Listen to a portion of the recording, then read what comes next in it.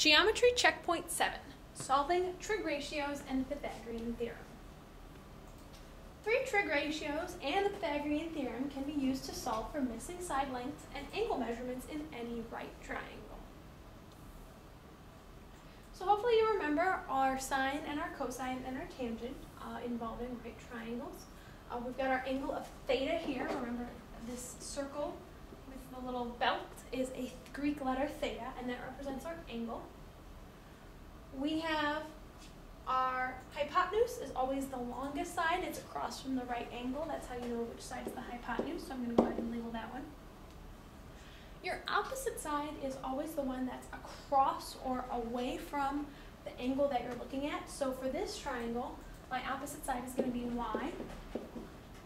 And then your adjacent side is always next to the angle. It forms part of the vertex right here. So we've got our adjacent side. Now remember that the opposite and the adjacent leg depend on which angle you're looking at. So for example, if we had been looking up here at this angle, then my opposite side would be x, because that would be across from it or away from it. And my adjacent side would be y, because that would be the one next to it. So we've got tangent of my angle is going to be my opposite leg over my adjacent leg. Sine is going to be my opposite leg over my hypotenuse. And cosine is going to be my adjacent leg over my hypotenuse. So again, you have to look at the picture and see which pictures you're given. And then whichever side you're given, that's how you know which trig function to use. So if you have an adjacent and an opposite, you're going to use tangent. If you have an adjacent and a hypotenuse, you're going to use cosine. So the Pythagorean theorem states that the sum of the squares of the legs is equal to the square of the hypotenuse in a right triangle. It's most frequently seen as a squared plus b squared equals c squared. And when we first derived this formula, we were looking at triangles that had legs of a and b and c and how they formed the areas. I personally prefer the leg squared plus leg squared equals hypotenuse squared. I think that's a little more easy to see which side is leg and which side is hypotenuse, but you can use either of them. And then for the triangle that we have here, the legs are going to be x and y, and then your hypotenuse would be h. So you have x squared plus y squared equals h squared. So let's go ahead and take a look at a few examples. So for example 1, a rectangle has a diagonal of 16 centimeters and one side of 11 centimeters. What is the length of the other side? So we always want to draw a picture when we have a word problem. So let's go ahead and draw my rectangle. And since we're just studying quadrilaterals now, we know rectangles have all right angles, so I'm going to go ahead and add those. Now, I'm sure we all remember that a diagonal is a line that goes from one angle in a polygon to another angle that is not a side. So we're starting here at this angle, and then we're going to go up to the other one. So reading through our given information, we know the diagonal is 16 centimeters. And we know that one of the sides is 11. And it doesn't really matter which side we make 11 centimeters.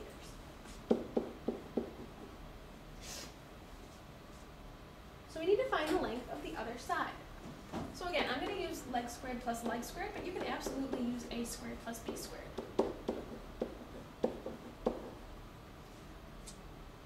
So this is my missing leg over here, so I'm just going to make it an x, since everyone likes x. It's nice and easy to work with. So we've got x squared for my missing leg.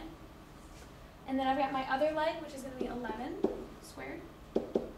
And then my last one is going to be hypotenuse, which is 16 in this one. So now we're going to solve, and so the first thing I need to do is I need to square everything. So x squared is just x squared. 11 squared is 121. And 16 squared is 256. So now I'm going to want to subtract 121 for both sides. So I'm left with x squared equals 135. So now remember, when you have an x to the second power, in order to get it by itself, you need to take the square root. That's how you undo a square sign. So I got x equals, and I'm just going to pull up a calculator real quick here. Figure all this out. So I have the square root of 135, which gives me 11.6. So that's going to be my answer. And then since they told us centimeters, we're going to put centimeters because we always want to remember our units when we can. So that's how you use the Pythagorean theorem. Now, if we had been given both of the legs as opposed to a leg and a hypotenuse, we would have had, say, 16 squared plus 11 squared, and you would have added them together, and then you would have taken the square root on that side. That's how it would have changed. Let's look at another example. So now we've got a right triangle. We know that the angle is 40 degrees. We know one of the sides is 11, and we're asked to find the missing side length. I always tell my students when they're first starting out, you should label every single side so you know which side's opposite, adjacent, and hypotenuse. So looking at this triangle, I always start with hypotenuse. I think that's the easiest one to figure out. It's the side that's slanted, it's the side across from the right angle, it's the longest side. So over here is my hypotenuse, so I'm going to put an H for hypotenuse. Students tend to have a lot of trouble of figuring out which is the adjacent side and the opposite side. Now remember, your adjacent side is the one that's next to it. It's the one right by the angle.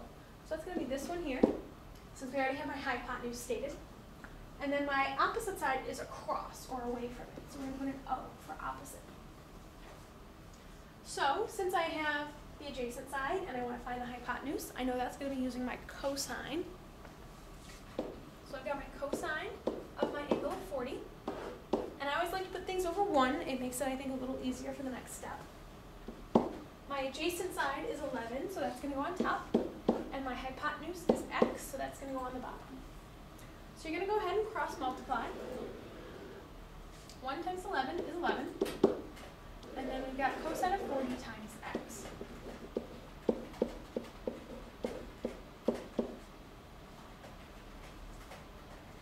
Alright, so we got cosine of 40 times x.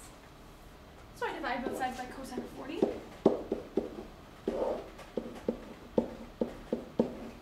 Because again, if I'm multiplying by cosine, I'm going to need to divide it in order to undo it.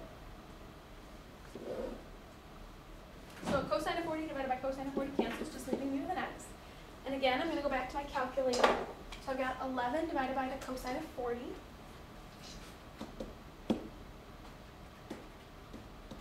Now you might want to check and make sure your modes are right.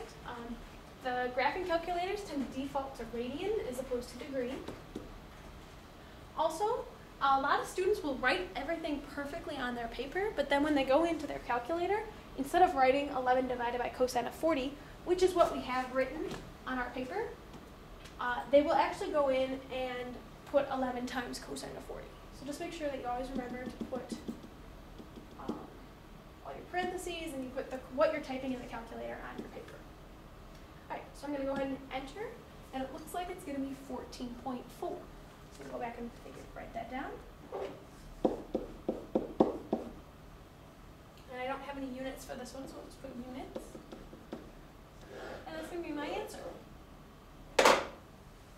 Now I got one more example for you, and this one's going to be a word problem. So let's take a look at that. A 10-foot ladder is leaning against the side of a house. If the top of the ladder touches the house 9 feet above the ground, what is the angle made by the ladder and the ground? So just like I said in the first one, whenever you have a problem that doesn't give you a picture, you need to draw a picture.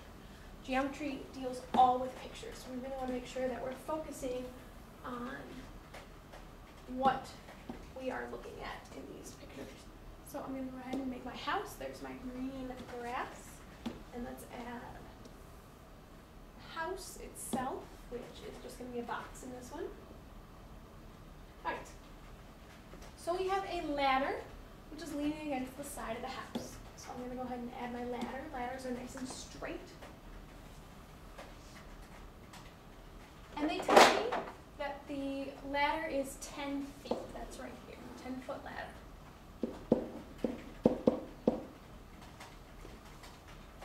Now, they also tell me that the ladder reaches up 9 feet above the ground.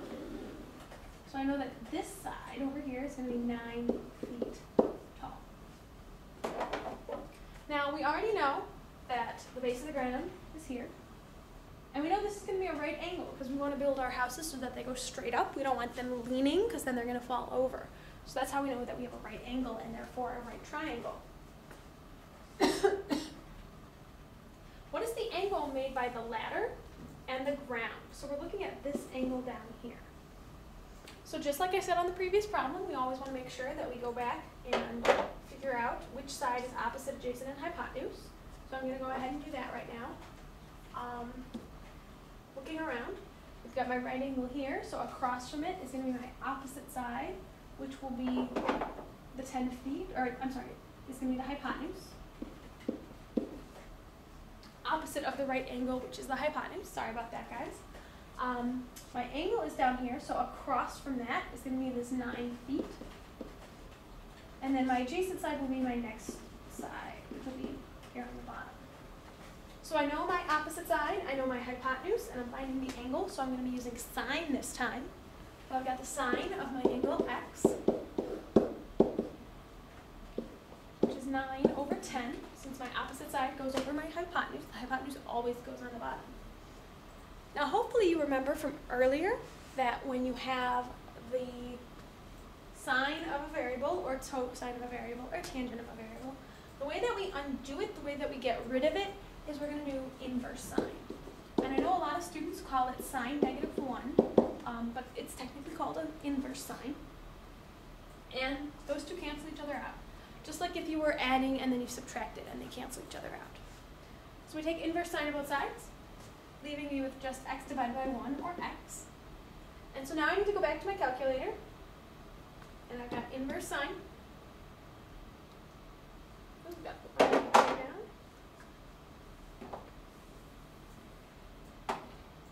So we got inverse sine of 9 divided by 10. And again, make sure you put everything inside your parentheses. And then we're going to hit enter, and we get 64.2. Now remember, since this was an angle, we want to make sure we put a degree sign, because we're solving for an angle, and the units on angles are always degrees. So hopefully that helped clarify for you a little bit how to solve problems using the trigonometric functions and the Pythagorean theorem. If you have any further questions, you're always free to email me at merener@d131.org. Thank you and have a good day.